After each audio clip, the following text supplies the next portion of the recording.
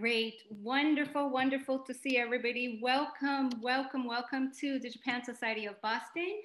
Hello, my name is Yuko Honda, and for those of you who do not know me, I am the executive director at the Japan Society of Boston. I see many familiar faces and names, and many that are very new to us. So thank you for choosing to spend time with us tonight. Before I move on, we always love to ask people where you are joining us from, because the wonderful thing about this digital platform is that we can connect with people outside of our physical boundary. So let us know, where are you joining us from? And while I'm at it, just a few housekeeping announcements. Please keep your microphones muted during the presentation so that we can all concentrate on Paulson's story, but the chat is open. So for all those questions, send them in chat. All right. So the first time I learned about Paul Tuller's story and his Japanese house in New Hampshire in particular, in New England, I was really deeply moved. I think the best word to express that in Japanese would be とても感動しました。とても感動しました。So it is a great delight that we are able to share his story tonight. Paul Tuller has been designing and building custom furniture and architectural elements for more than 35 years. The majority of his work is inspired by traditional Japanese design and made using Japanese hand tools. From his workshop in southwestern New Hampshire, Paul has created interior spaces and furnishings that have been installed throughout New England and as far as Florida and California. In the summer of 1987, the Brattleboro Museum and Art Center commissioned the construction of two timber frames, one being Japanese, made by Japanese architects. Paul Tuller helped raise the Japanese frame in Brattleboro. Years later, in 2004, Paul found the frame and brought it to his home in Dublin, New Hampshire. And the rest of the story we will hear from Paulson himself tonight. So without further ado, here is Paul Tuller. Paulson, the stage is all yours. Thank you.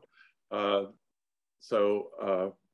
Paul Tuller. I live in Dublin, New Hampshire, a very small town in the hills up here. But I've been working with Japanese tools for quite a while, and have been working on a little Japanese house. Right in the top of my screen, I see Carl Barris, who is here joining from, I assume, still Santa Cruz, California, and he was instrumental in cutting the frame and bringing the carpenters over for this little Japanese house. And we have about a year ago, I had a friend make a little video that gave some of the background. It's not real complete details, but just a quick overview of this little house. And we're going to share that with you tonight.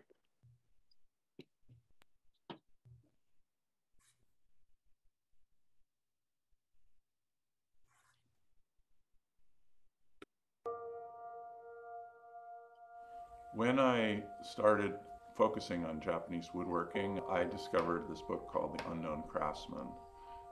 One of the things that they mentioned in the book was this term shibui, and the definition is profound, unassuming, quiet feeling.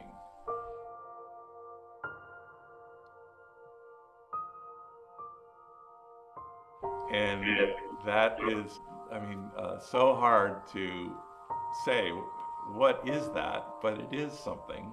It has to do with the proportions of the pieces that you build things. It has to do with the way the wood is treated. The surfaces for a lot of almost everything is planed with a hand plane. The corners of the wood are chamfered. There's a 45-degree bevel that's planed onto each piece. The effect of all these sort of subtle details creates this quiet feeling. And this little house shows that. When you come in and sit in this space, everything is sort of in harmony. My name is Paul Tuller. I'm a woodworker, and I specialize in Japanese style woodworking. When you're working with hand tools, the sound that they make as you use them gives you a lot of information. So I never would listen to music when I'm working on a project. I would have it as quiet as I could so I could hear how the tools are sounding as they cut. Started focusing on Japanese woodworking completely in about 1985. In 1987, I heard that the Brattleboro Museum was doing a lot of events focused on Japan. And the big final event was going to be erecting a Japanese timber frame and a New England timber frame that had been built by two separate crews on the same day. They had brought over two Japanese carpenters, and there was an American who had studied in Japan who was sort of the translator and also working on the Japanese frame. They were here for just 30 days. And during that time, I went over and found out where they were working, and I spent a day with them, watching them cutting the timber frame. And they were just working so hard. On the day of the raising, I went over to help, and I could read the Japanese characters that all the pieces were labeled. They mark everything out on a grid, and they use a letter and a number, and I could read those letters and numbers so I could help sort out the pieces. And so I helped organize the parts and lift pieces on the day of the raising.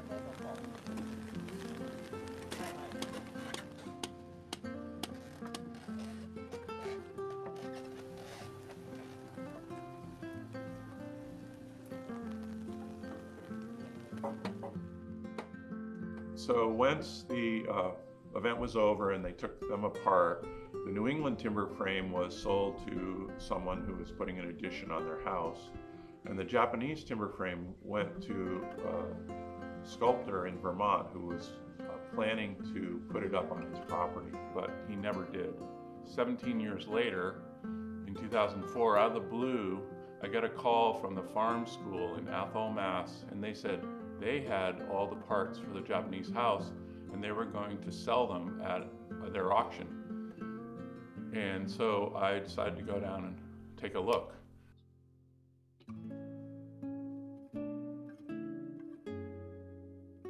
So I drove down to Athol, and there were all the pieces in this giant pickup stick heap. I mean, it was just dumped in a pile. They were filthy dirty. There was places where rats had chewed on some of the pieces. It just broke my heart to see the pieces like that. At that point, I really knew how much work would be involved in building the building, because this was just the bones. It was just the sticks that form the frame, but the wall, no walls, no floors, no roof, no doors, no anything. So I thought, if anyone's going to do it, it should be me. So we loaded up all the pieces onto a trailer and a truck, and we brought them back to Dublin to my barn. We washed every piece. My daughter helped, and we sorted and stacked all the parts for the house in 2004 and figured out which pieces had to be remade. In 2017, I retired from my contracting business, and my goal was to finish building the Japanese house, all the interior details. Just coincidentally at that time, an old friend, Aleph Degize, moved back to New Hampshire. He had apprenticed with me when he was 20, but now he was 42 years old, and he had been spent the time in between working, building houses and things in Japanese style in California, so he knew everything about what I needed to do, and he agreed to help me. So for the next 3 years, we worked in the summer and fall, and a day here and a day there, and work to finish all the interior shoji and add on the porch and the entry roof, build the tokonoma, and all the specialized details to finish. And we ended up finishing in 2019, 1 week before my daughter was married, in front of the Japanese house.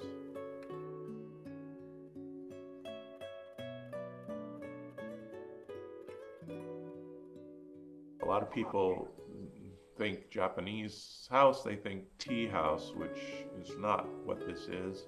A tea house is specially made just for ceremonial serving of tea, but this is a house that's just meant to live in. The lower level where you enter usually has a stone or earth floor, and that's where you would do cooking and store clothing, dishes, and food. And then you would remove your shoes and come up into the living space, which would typically have an area with tatami mats, which are natural fiber coverings. And then during the day, this space would be for living, and then at night, you would open up the closet doors, take out the bedding, the futon mattresses, and put those down on the floor. And then in the morning, that bedding would be put away, and so this is your living space. Every morning, wake up, usually we wake up very early, 5 o'clock or so, have some coffee, have a little bit of breakfast, and then the next thing that I do is I walk out and walk down to this Japanese house, and I open the door and enter into this quiet space. I sit at the table and I take a stick of incense. There are these little sticks that are about 5 inches long, and they take about 20 to 25 minutes to burn.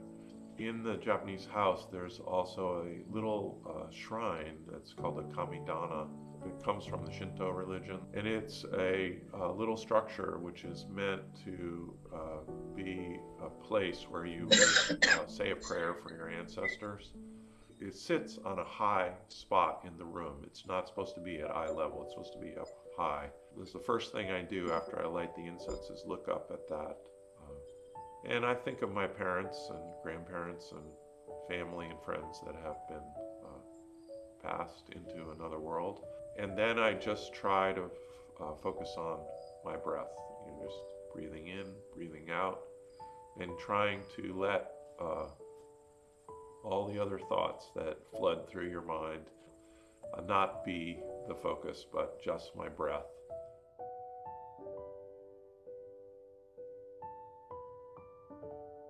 Incense smoke rising, perfuming the silent air, a prayer for all.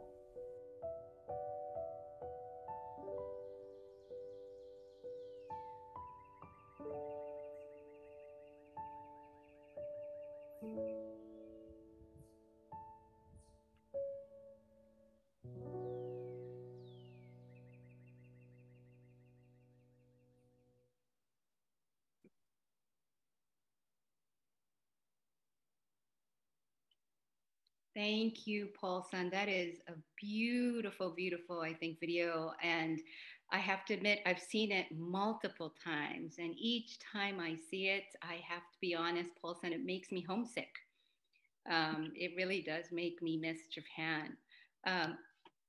Like I said, chat is open. Please send us your questions in chat. But Paul-san, before we start sharing a few more pictures about the Japanese house, I also wanted to ask you your own story with Japan. Where did your Japan journey start?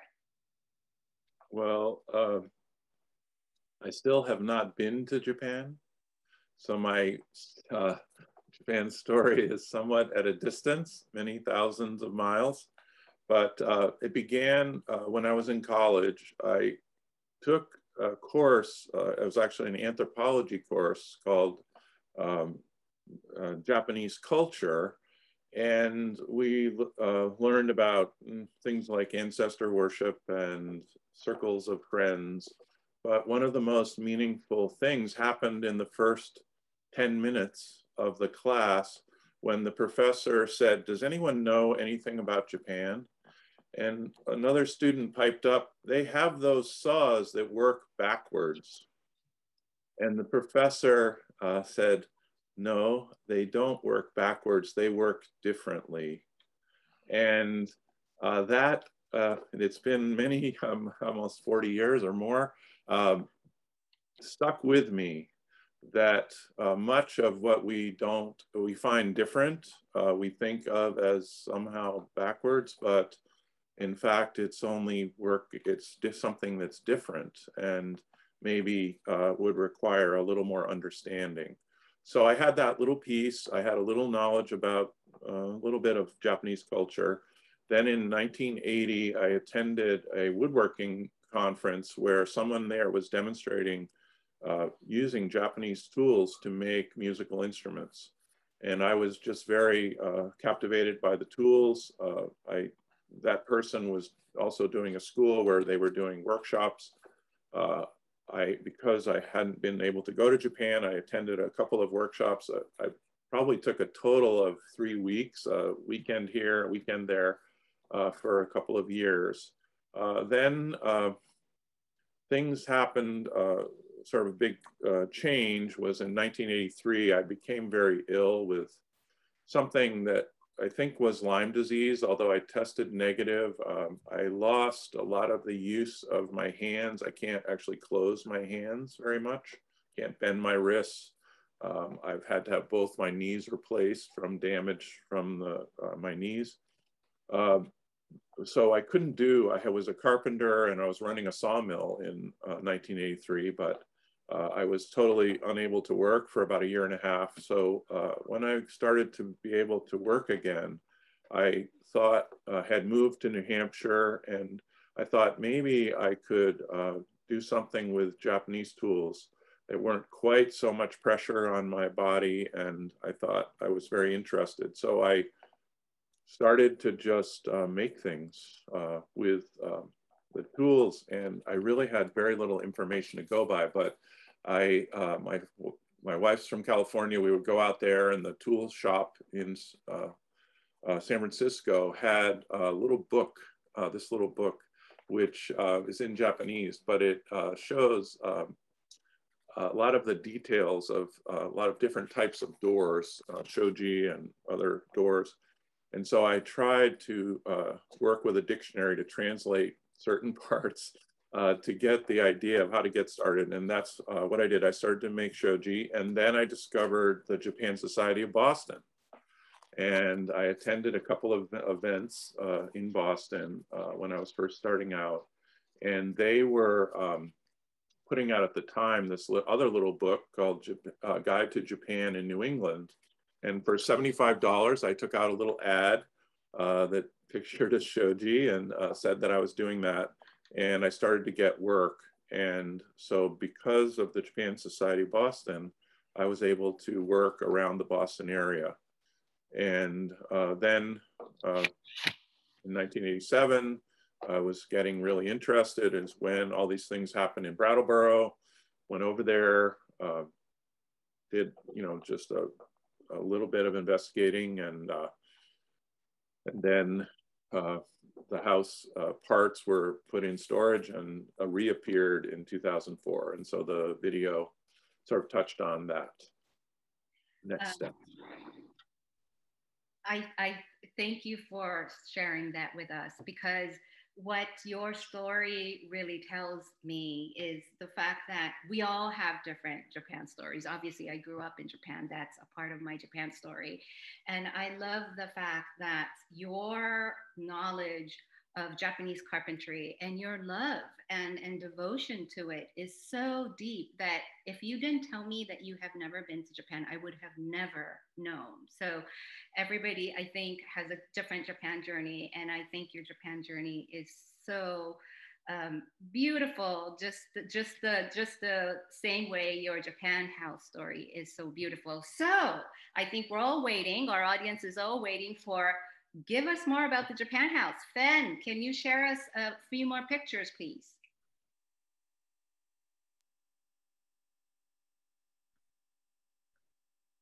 So Paul-san, tell us a little bit about this picture.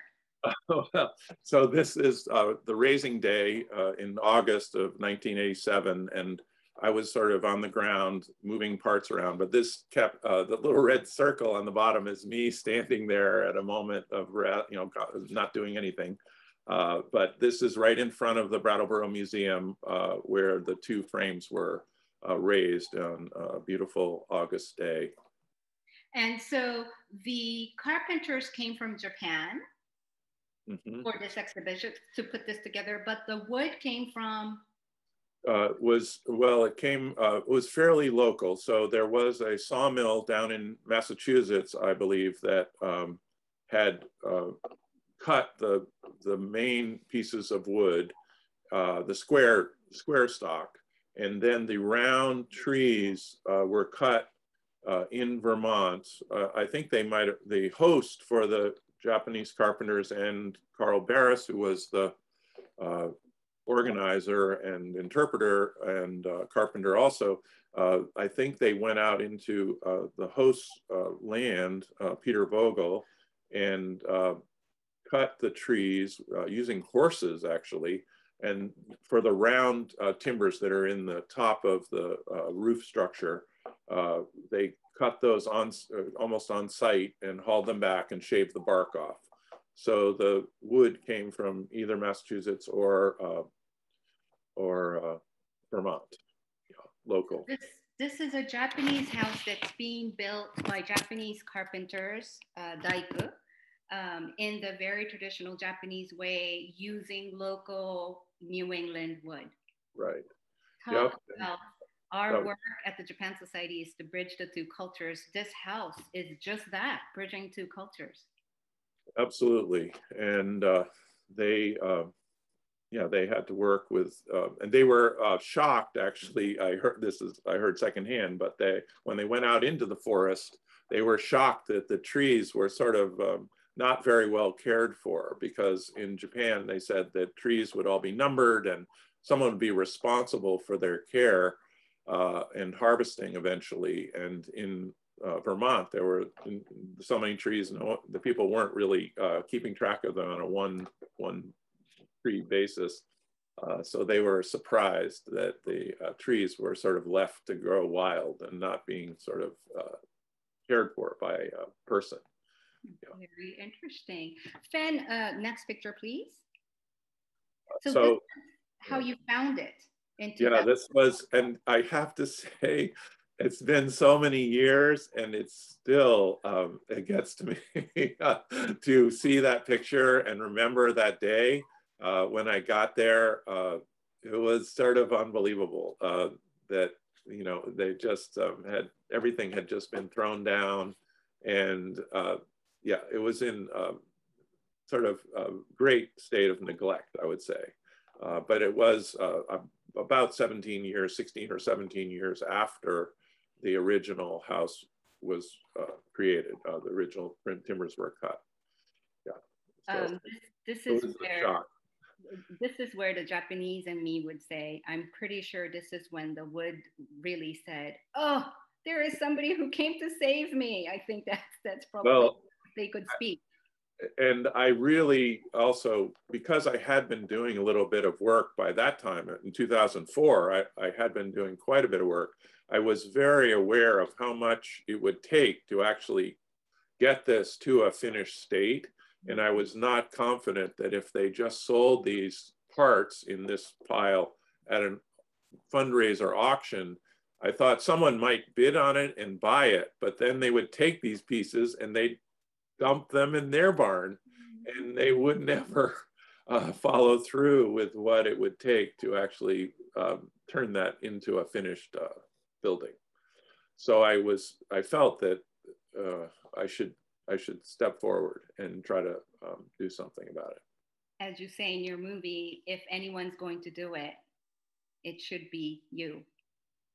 Yeah, I really, yeah, I felt I felt a personal responsibility because I had met the three carpenters who had made it. I knew how much time and effort they had put in, and it seemed very disrespectful of that work to have these pieces like this. And I wanted to try to make it right. Paulson, we have a question from Peter Grilly that says, did you have to recut any of the mortises and the tenons? Had the Yes. So yeah, so a lot of the parts were still usable, a majority, but there were some parts that had twisted so badly in the time because they weren't together, they were just loose. So the wood, some of the cases, the wood had twisted so much that it could not be used. So I had to remake that. And there was also, there was, you know, all of us hope to be perfect all the time, but there was a little bit of an error made in some of the little posts that hold up the main roof beams, that those, there was somehow, those are all calculated without ever putting the building together, and there was some calculation that went awry. So I had to make a lot of new posts for the top to get that to be all correct and straight. So we did have to, and then there were other parts that never got made. So there was no beams to be the head piece for like tokonoma and closet. Those pieces weren't there. Also, they had cut grooves for the shoji on the one big door opening, but the beams that went internally across where you stepped up from the low section up into the living space, those beams didn't have any, the heading beams had no grooves for the shoji to slide in. And we could have added a piece of track under and screwed that up there, but we thought it wouldn't line up with the other one. So we wanted it to line up perfectly as it was originally built. So we had to cut the grooves in place. So the upside down with a grooving machine, cutting the grooves and then hand chopping at the ends upside down. With my glasses that only focus on the bottom, cutting upwards, it was like Braille carpentry to get the grooves chopped in for the shoji. But we did it. We got it done. So it all lines up the way it should. We have a good question from John Hatch, who says, well, given the fact that the house parts were disassembled and neglected after use, what was the original purpose of the building? So this was, from what I understand, this was an exhibition at the Museum of Brattleboro of the different styles of post and beam architecture, right? So it was just a showcase of the two different kinds. Well, yes, but the original thought was that this would have been put up in Vermont at this sculptor's home. He was planning to put it up, the Japanese house, up on his property, but he decided that he would, he's a very important sculptor, and he felt he needed to have the house that he put up on his property look more like one of his pieces. Mm-hmm. So he ended up not erecting the Japanese house, but putting up a house of the same size, the same scale, the same proportions, but made it in a way that it looks more like one of his, one of his pieces of sculpture. And he actually hired me to do the roof for it because he couldn't find anyone to do the hip roof the way that he wanted it done.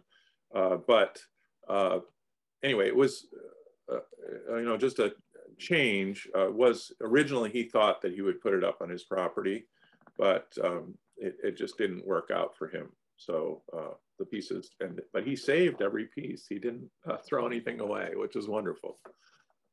Great. Next slide, please, Fran. So this is this at the Brattleboro?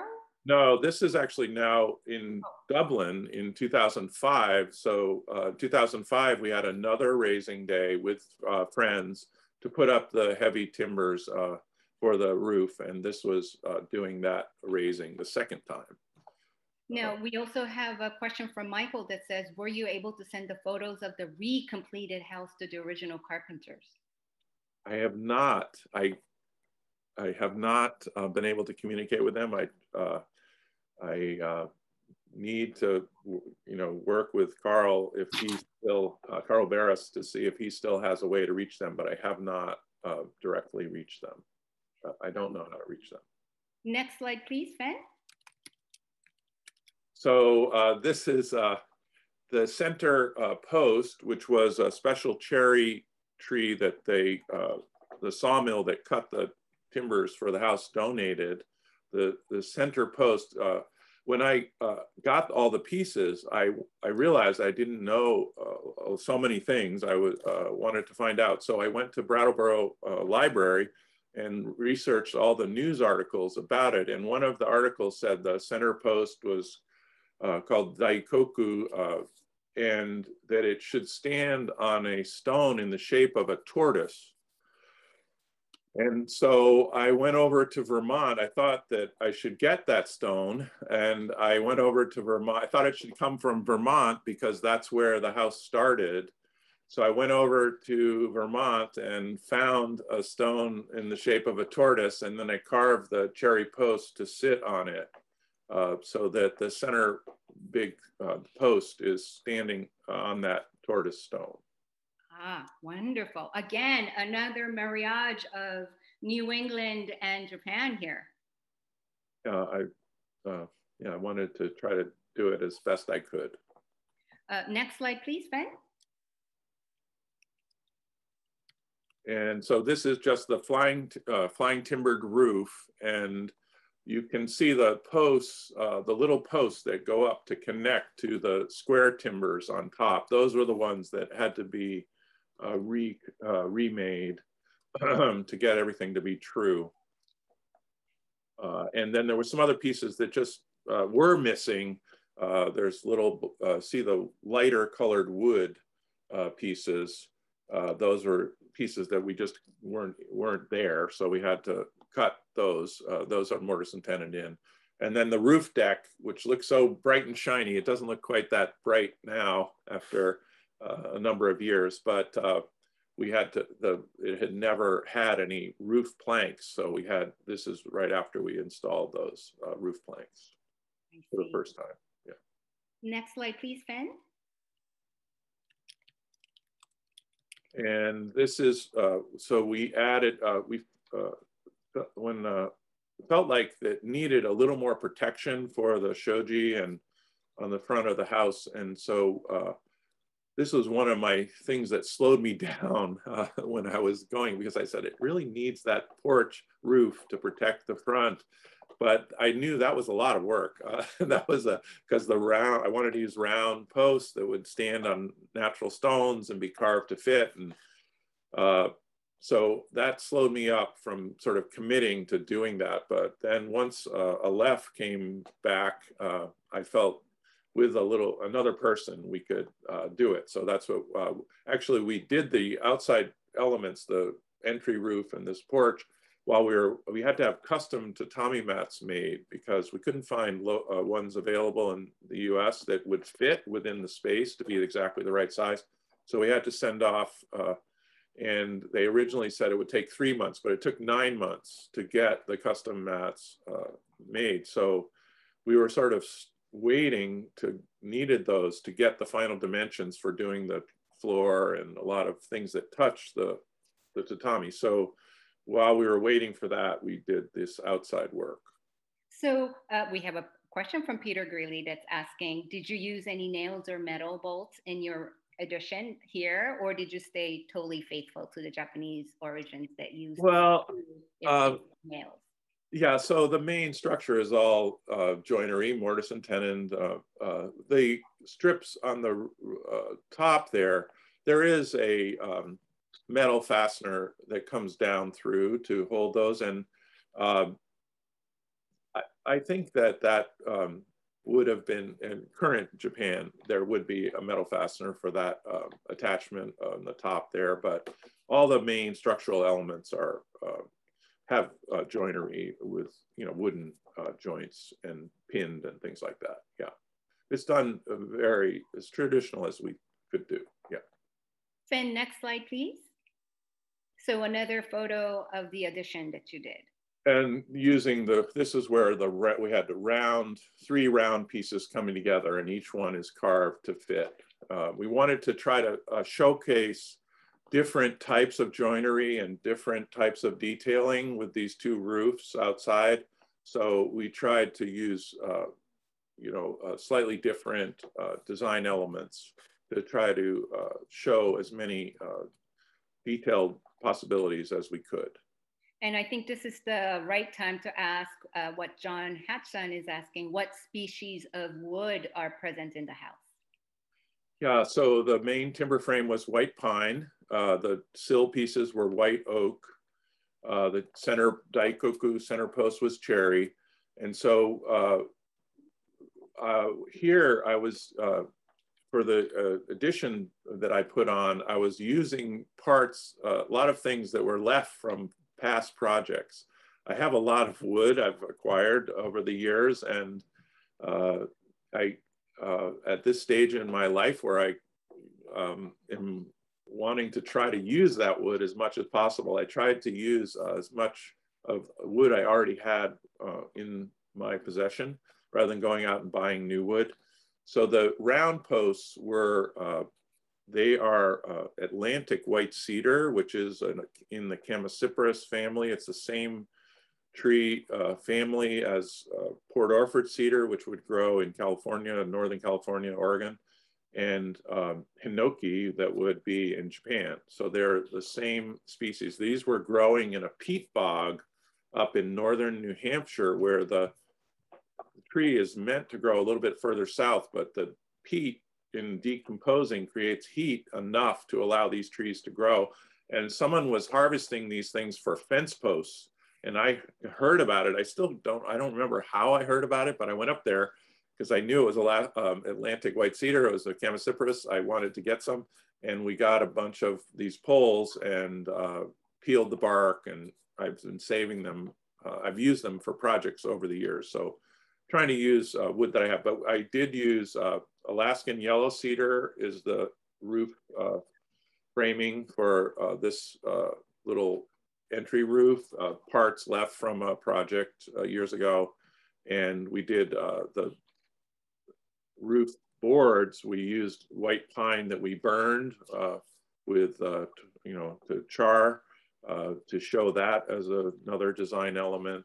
And then there's a few Douglas fir timbers as well, that same thing, that they were left from past projects and were actually custom sawn for me in Oregon many, many years ago, a long time ago. So Paulson, something tells me that these poles are saying, I am much happier to be used as a pole for this house rather than a fence. Yeah, yeah. They seem to, yeah. I think they're much happier this way. Yeah. Fen, next slide, please. And well, this just shows the, you know, the foot of the post standing on the stone, and but all that is, I mean, there is metal in there too to make it strong. So the stone sits on a concrete pad underneath that, and there's a steel rod that comes up through the stone and into the post, and then there's a, you know, hole chopped in the back so you can put a nut fastener to make sure that it's fastened tightly to the ground. But that's also done in Japan today that way. Yes, absolutely. Even for the very traditional, I think, houses, it's done that way today. Probably not hundreds of years ago, but today, yes, absolutely. Next slide, please. So these are, you know, some of the interior shots just to show a little more of what it looks like. I had to decide so many decisions where I struggled with, because I didn't, I wanted to try to do as best I could, but there were so many options. It was really hard to say, yes, this is what we're going to do. Fortunately, when my friend Aleph came back, I had someone to sort of bounce ideas off. And that was the biggest help, that we could talk about it because he knew all about this as well. And so we could say, you know, should we do it this way or that way? And we could make a decision. And one of the decisions was to not have tatami over the whole floor. We did one section, 2/3 of the floor with tatami, but I was envisioning that down the road, we would have this open and available for people who want to learn about Japanese architecture. And we thought maybe having wood for 1/3 would be a little more durable. And so we made those panels. That was some other leftover wood. That's actually Sitka spruce is the wood paneling floor that's right next to the tatami. And I had some Sitka I had found years ago and planks, and we sawed that into 1/4-inch veneer and then made up a sandwich panel so that we basically made wooden tatami mat size. So there's 4 panels that are the same size as a tatami mat, but they're wood on top for the part of the floor. So we have 2 questions coming in with this picture. One is, what is the height of this central room? And the other one says, which I love, more practical question of, did you have to comply with local building codes? This is for the local building codes, New Hampshire, it's categorized as a storage shed. It is not a living space because it does not have any heat and it does not have any plumbing. There's no water inside the building and there's no heat. So that puts it into a separate category. So I didn't have to comply with the building codes as a storage shed. It's a very nice storage shed. The wall height is about 10 feet high from the lower floor where you enter, you come in the entry, and that height is about 10 feet for the posts that stand there. And so then by the time you step up into the main living space, the wall is still about 8 feet tall. But then you have the slope up. So it's another, I think it's probably 5.5 or 6 feet taller in the center on top of the 8 feet for the side wall. So it feels incredibly spacious. It's not a huge, the building is only 18 feet by 27 feet on the outside dimensions. That's an English measure. So it is not a large, really large building, but it feels very spacious inside because of that tall flying timbered roof. I see. Next slide, please, Fen. So I see a kamidana. You mentioned it in your film as well. Yeah, I wanted to bring in the elements that would be in a traditional little home in Japan. And once again, it's my best effort. I'm not sure I've done it right, but I did want to have a kamidana. And so I have to say, I didn't make it from scratch. I ended up, buying it from someone who had one. But I felt that was an important element, and it actually does go back to my first class in college where we did learn about ancestor worship, and there were certain elements that I really wanted to repeat. So when I took that anthropology class, we talked about the fact that a family might not only have representation of their actual ancestors, but also other people who were important that they thought might not have children that would remember them. So they would bring them in and incorporate them into the family shrine. And that also sort of affected me. And so I've used that as a focus to think about a lot of people outside of my direct family that I've known that have left this earth. And so it's an important part. And also there's other things there, the little carvings on the top, those are, different gods of good luck, the Shoki and, there's Fukurokuju is there. They're carved from the root of a bamboo plant.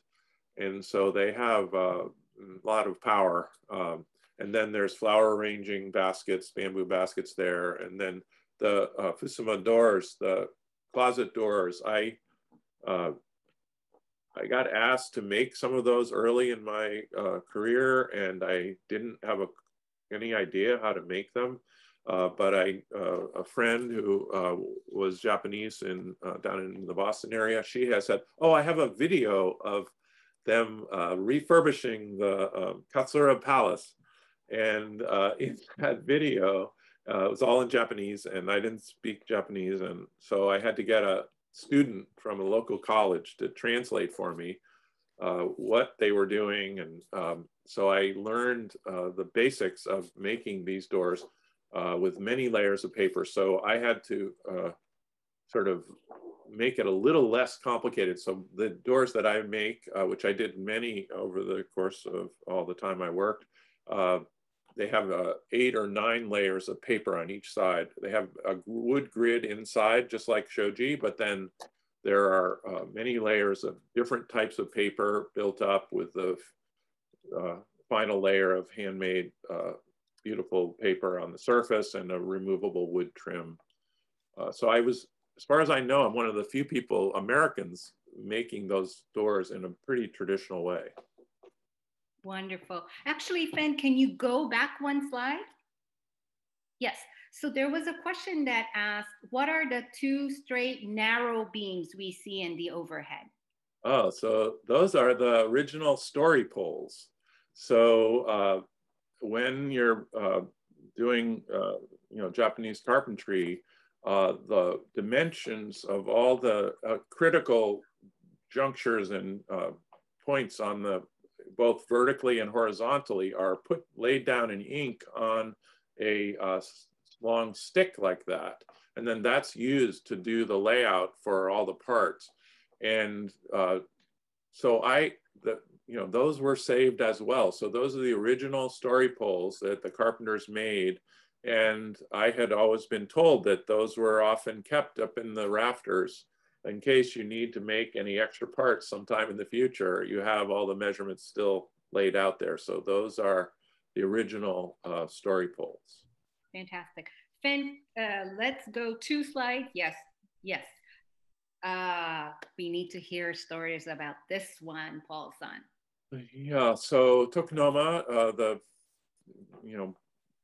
beauty alcove, the spot that is where you would have a scroll and a flower arrangement.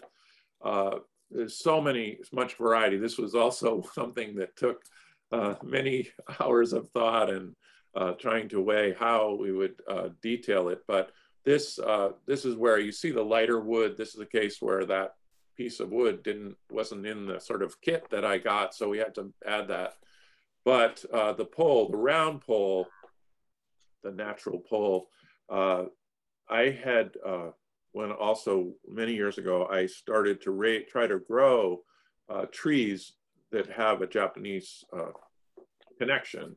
And so I got a lot of little 4 to 6 inch seedlings that I started in a little garden in my home, and then ended up transplanting them down in Connecticut, where I'm originally from, on some land that my family had. It was from my grandfather's farm, and I planted a number of these. When they got to be about 3 feet high, I planted them there. And then soon after that, though, my family decided they were going to give the land to the land trust to preserve it and have it be public land.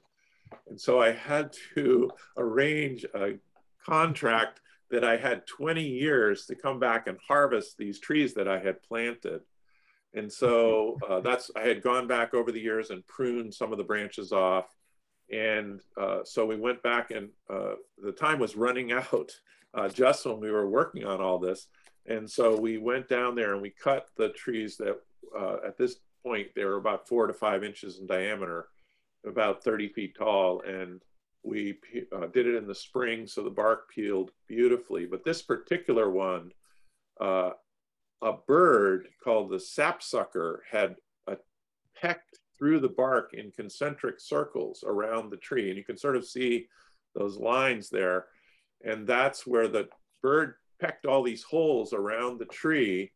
And then the tree responded by healing itself and making little bumps in the tree. And so when we peeled the bark off, instead of little holes, there's also little bumps around, which is the tree healing itself. And so we felt that was the one we wanted to feature for the tokonoma.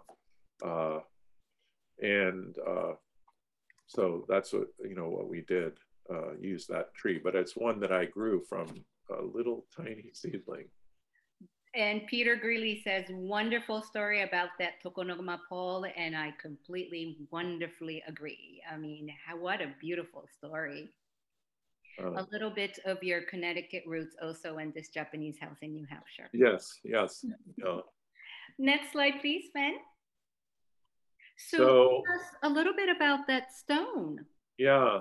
So once I feel a little intimidated talking like I know what I'm talking about, because I'm only a student of this everything, having never been to Japan, never studied really with someone who I'm pretty much self-taught. But anyway, in my reading, I felt like a small house like this in the older days would have a sand pit where you would cook with charcoal. And I wanted to refer to that, but I was hesitant to plan to cook with charcoal inside this wooden building. I was just a little nervous about the fire hazard and also the smoke. So normally there would be maybe a smoke hole in the roof. And I just didn't feel I was wanting to do that that way.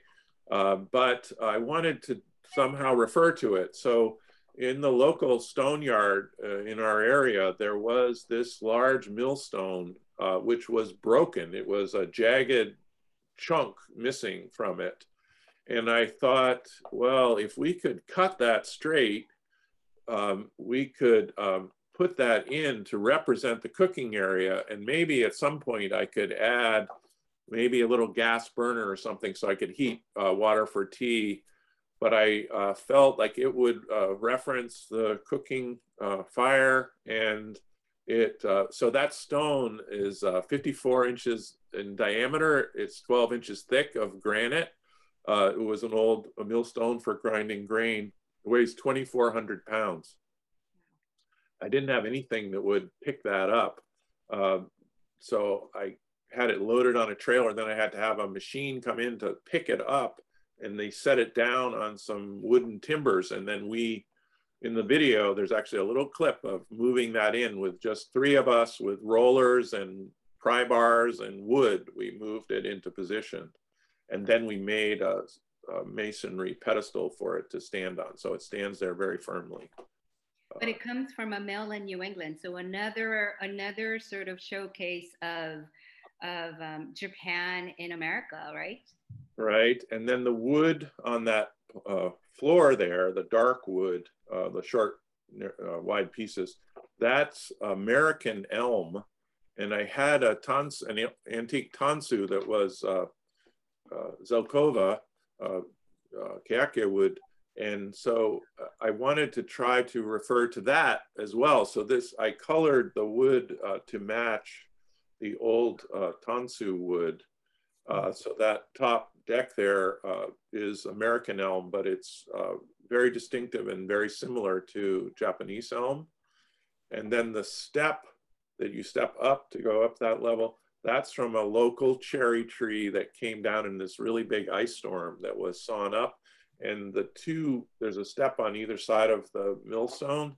That was actually just one big plank that was 26 inches wide, and I split it in half to make the steps. So we used a lot of all the tracks and everything. We kept the cherry theme because of the center post being cherry. Now, you mentioned ice storm, so I think this is the right time for me to ask a question that came in earlier that said, how has the house fared in New Hampshire winter? Well, it's been amazing. So when I first got the pieces, I contacted Carl Barris and I said, what would the foundation be in Japan? And he came back to say that they would use like sort of flat river stones on edge to be in a trench. And then on top, there might be some masonry to, attach the sills to.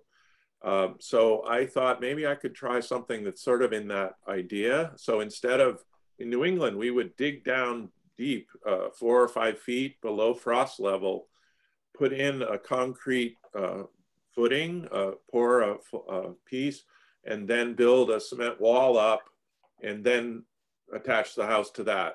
But I didn't do that. What I did was I dug a trench 5 feet deep. I put a drainage pipe in the bottom of it so water would drain out. I filled it with 1.5 inch stone about just a little bit bigger than your fist size. And on the top, right at ground level, I poured a concrete footing, reinforced footing, and then attached the white oak sill to that. And well, no, I put in, then we put granite paver blocks in to be the actual visible, the part you see from the outside, and then bolted the white oak sill to that. And the building is just stayed just about, I mean, it's within 1/4 inch of true all the way around after, since 2005. And it's had snow, 5 feet of snow on the roof. And where the roof from the top of the ridge went straight across, the snow went straight across and then down. So there was 5 feet of snow on the edge, and it hasn't moved, or it's been totally fine through many huge snowstorms. And all the snow is on just one side of the roof. The wind would push it completely off on one side and dump it onto the other side. So it was very off balance. And it's been come through the weather beautifully. Wow. Actually, this is probably also a good time because you mentioned roof. How is the roof covered?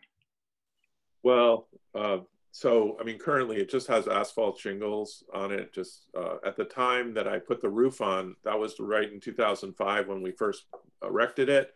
I didn't have much money to work with. I had just, bought the parts and made the foundation and all the things. So I just put asphalt shingles on, something I could do myself for not a lot of money. There were possibilities of much fancier things of tile and metal and everything. I couldn't afford it to do it, and I needed to protect it. So the next time, it's almost at the point where it might need a new roof. The next time we'll maybe try to come up with a little bit nicer roofing material. But the little porches we added and roofs, we used a metal shingle for that, which we thought was nicer, a little bit nicer. And now that we're talking about different parts of the house, we have a question that says, that round window is gorgeous. Where did you find the design for this? Well, I mean, I knew of a tradition of having a moon viewing window. The problem I had, once again, there was no indication of where there should be windows in the parts that I got. And we were just having to just sort of guess at what would be appropriate. But I really wanted to have a round window opening. That just seemed so, because it's so unique to Asian architecture, and there's just something special about it. And so in doing the stucco work and the plaster work on the inside, I had a friend who was a master at those. I didn't use what would have been maybe more traditional, where they would excavate soil from the site and use that in the siding. the stucco on the inside and the outside, but I used a very old, it's actually lime mortar, but it's this super basic old formula that came in a beautiful color that I thought was reminiscent of what it should be in Japan. And it was something that I felt would last, and my friend I knew could apply it correctly. So we, made the round window. It's not necessarily looking in the right direction to view the moon through it. So there we have a little problem, that the moon, you can't actually view the moon through it, but it has that same wonderful feeling of moon Viewing. gate or moon window.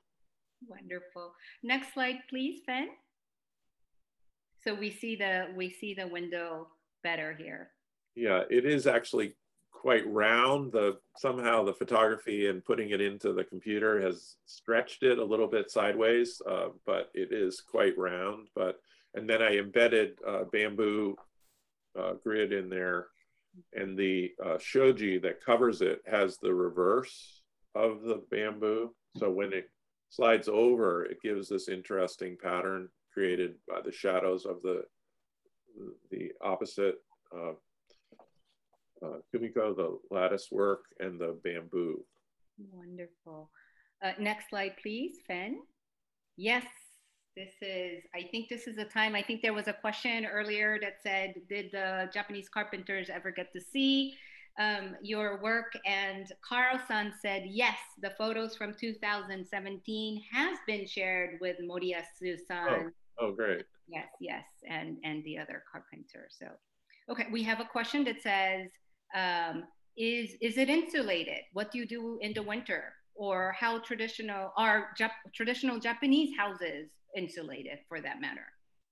Well, I'm not an expert on for sure, but I mean, I think in general there wasn't much insulation in a traditional house. So this does have a little bit of insulating board in between the two inner and outer layers. It has a rigid foam 1.5 inches, but it's not heated. I don't use it nearly as much in the winter because it is as cold as the outside. A lot of winter in New Hampshire is very, very cold, but I have storm doors that I cover the outside, and so it protects the interior. And but it's usable up until, now and then it'll just be till, April, it'll be, less use, but it does not have any heat and very, minimal insulation, but it helps protect it from getting too hot in the summer, and it holds the heat at night a little bit in between seasons. Yeah. Next slide, please, Fen. Oh, so this is this is what I've been doing.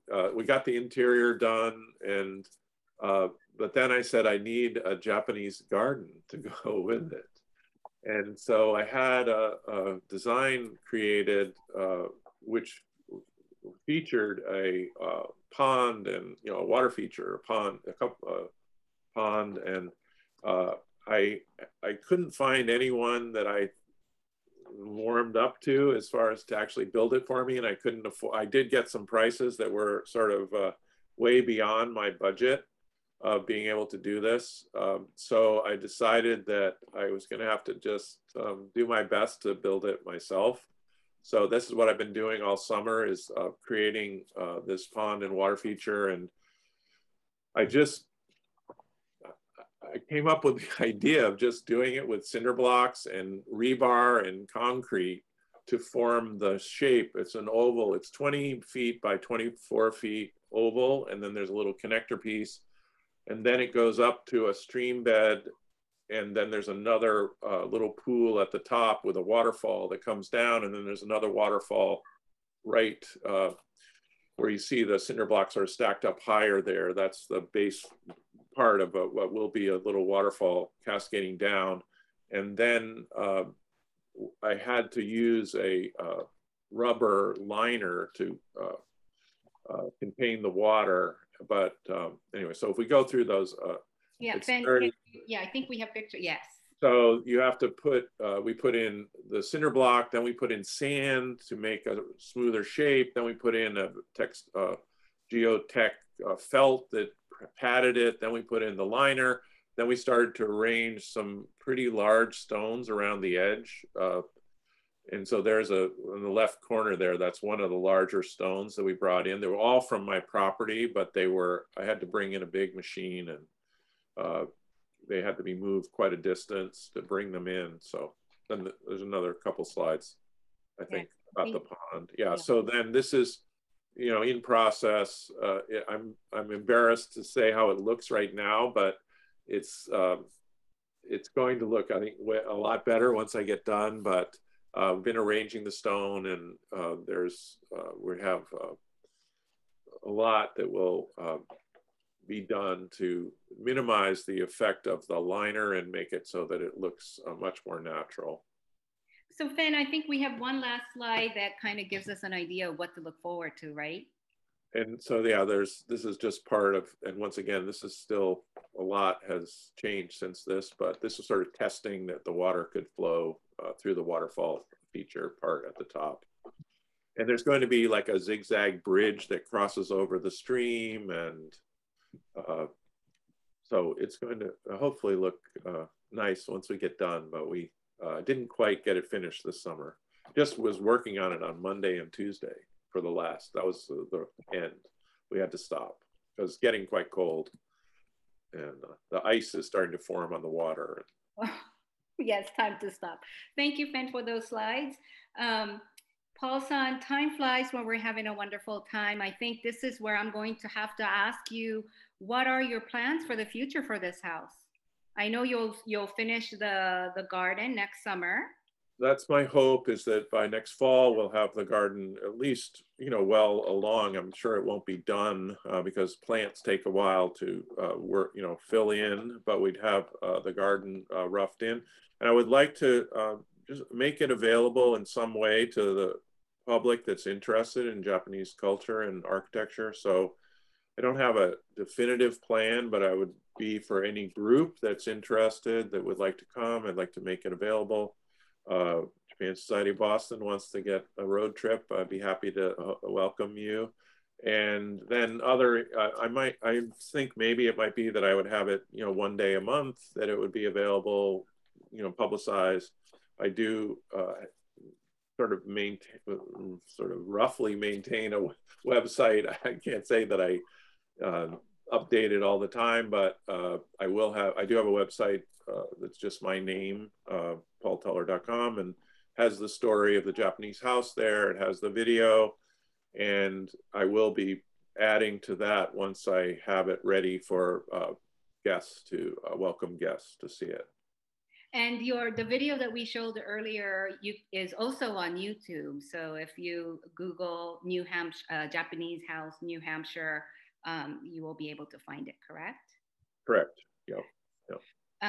Actually, there's I think a lot of us are thanking you for this beautiful presentation, but Peter says it very well. Your house is a treasure honoring Japan and New England. Thank you so much, Paul-san. This presentation was a gift, but your house is a bigger gift, I think, for all of New England. I think Peter is correct. It's a treasure honoring both Japan and New England. So thank you. Thank you for your work, and thank you for spending time with us tonight. Thank you. All right, before I let everyone go, I have a selfish request. Bear with me for just a few more minutes. Fen, can you bring back our upcoming events? So on Tuesday of next week, on November the 9th, we are actually launching a poetry club. We call it Kukai Yoku. In Japan, we call it Kukai. It's a poetry club. Just like a book club, you come together, but instead of reading a book, you come together and read a poem. You don't have to come prepared, but if you would like to share your poem, your haiku or your waka, please bring them with you. This is going to be happening once every 2 months. So this is our first Kukai, JSB Kukai, and the theme for this Kukai is locked gates, and distant loved ones, which I think is very appropriate um, now that we're still, unfortunately, living in the era of the pandemic. Um, and following that, on December the 2nd, we will be doing an event on the Shikoku pilgrimage. John Lander has published a new book of photography book on the Shikoku pilgrimage, and he will be joining us to share his story about Shikoku pilgrimage. So once again, thank you, Paul-san. Thank you for sharing your time with us. Thank you, everybody, for sharing your time with us. I hope we get, I think we're all looking forward to the, Japanese house with the beautiful Japanese garden, and we do look forward to being able to come visit. And yes, I am once it's open semi to public, I am planning a outing of JSB out to New Hampshire to come visit the Japanese house. That would be great. So yes, Paul-san, you're not getting rid of us yet. Once again, thank you. Thank you, everyone. I hope to see you very soon in one of our programs again. Thank you for sharing Thursday night with us.